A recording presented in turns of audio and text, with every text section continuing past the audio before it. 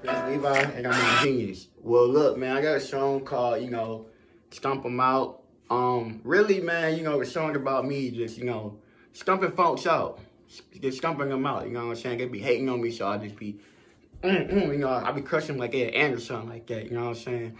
So the lyrics go like, I pull up on him and I stomp him out like an ant.